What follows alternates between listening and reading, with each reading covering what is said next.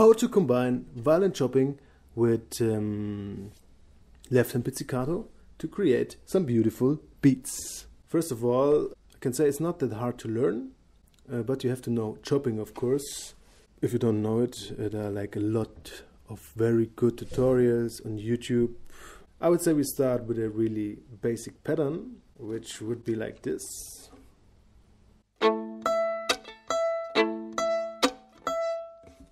If we look at violin chopping as sort of drum set playing on our violin, then we have the kick drum here, we have the snare here, and I was kind of missing the hi-hat as a third element to connect the parts, and so I came up with the idea to use the left-hand pizzicato on this.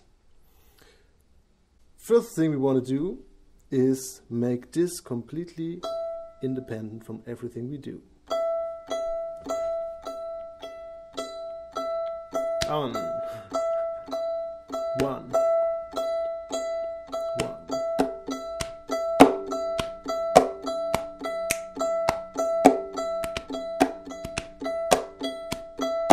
Yeah, you got it.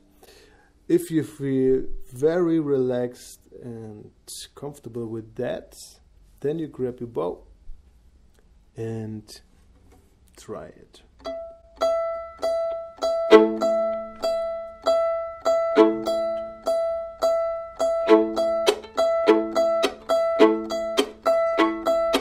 Cool. If you can do this, very good. And now we can make it a little bit more interesting. First thing, it's easy and it's a cool effect. You notice when you make a chop, and then on the up bow you create a sound. And it would be like this.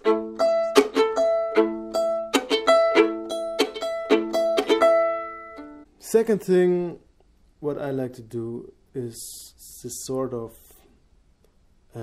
subdivisions stuff.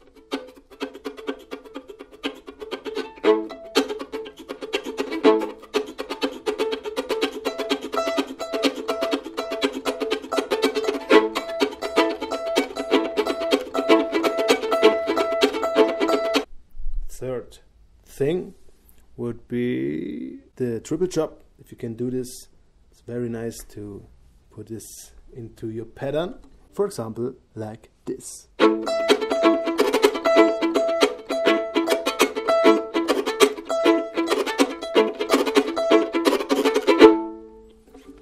The fourth very important thing is the harmony, of course, but I'm sure you guys are really creative. The problem is we are limited when we use the open E string, for example. So what I did in some videos, I tuned my E string into E flat or into D, or I used the A string to pitch, or A and E. Yeah, I'm sure you guys will have some wonderful ideas. Yes, let me know if this was helpful or not at all, and if you have any questions or ideas, feel free to comment. I will answer. Thank you for watching, and peace.